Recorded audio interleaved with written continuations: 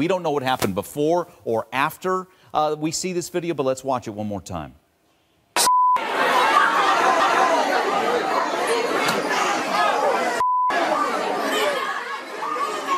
So there it is. And again, you'll hear her account in just a moment.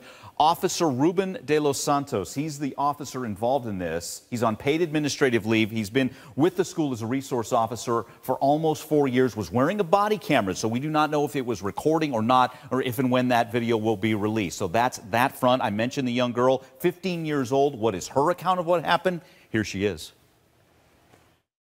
I was just sitting down on the other side of the cafeteria, and then I see a big altercation. Then I run so fast, and then I see my sister fighting, and then I see them both on the ground, and I'm trying to get my sister, and then people are like pulling me off, and I'm like, you guys need to get off of me because I'm trying to help my sister. And then that's when Officer Santos came, and he picked me up and then slammed me on the ground, and I was out for a bit. And then that's when I got up, he got up, and then we went to his office.